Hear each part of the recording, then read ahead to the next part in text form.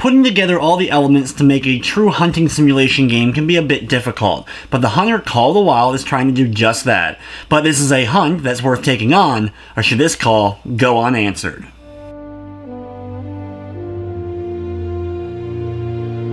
The Hunter Call of the Wild is easily the best hunting simulation game that's available on modern systems.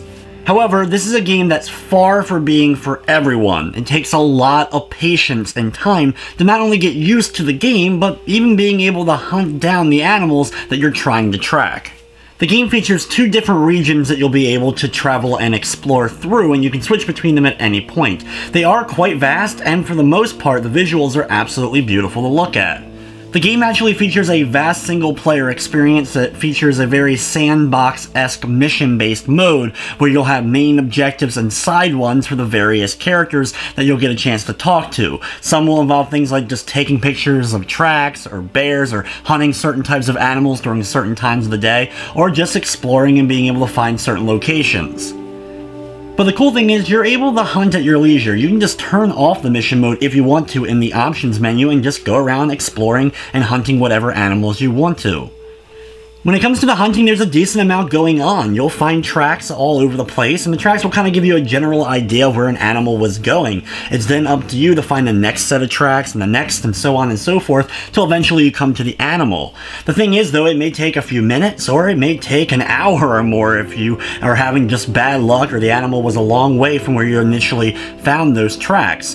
There's also things like scent going on. You can have to pay attention to the wind to make sure that the animal doesn't pick up on your scent. And of course, sound. You really have to move slow and make sure you're paying attention to how loud you're moving, or the animal's going to get spooked and run off, and it's going to make the trek of trying to find them much longer. When you finally get that opportunity to take your shot, though, you also have to factor in wind, and when you do hit the animal, it's usually going to run off, and you're going to have to track the blood until eventually you do find the animal. When it comes to hitting the right spot on the animal, it's a bit hit or miss with the game. In fact, you can shoot one of the animals point blank in the head, and it won't drop. In fact, it'll still end up running off, and you'll have to track it, which is one of the few gripes I have with the game. In order to complete your hunts, there is a decent amount of weaponry that you'll be able to use, and more weapons that you'll be able to buy and unlock as the game progresses. For completing missions, hunting animals, or just exploring various areas of the map, you'll gain experience and money. The experience can then be put in a variety of different skills for your guns, as well as just generic ones for your character. And money, of course, will be spent to buy more ammunition, as well as other supplies like lures and other guns. A lot of the stuff in the game is locked from the start, so it'll take you a pretty good amount of time before you have everything unlocked in the game. And this includes a lot of the lures, which actually do work. You're able to use them, and as long as you're patient, animals will start to come your way.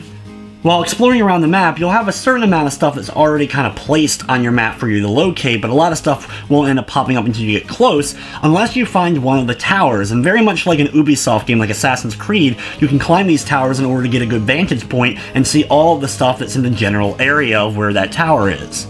The game also features stuff like camping equipment, and there's some hunting shacks, as well as ATVs that you're able to use and ride around. And thankfully you have these because there's a lot of distance you have to cover, especially during the missions, so the ATV really comes in handy there.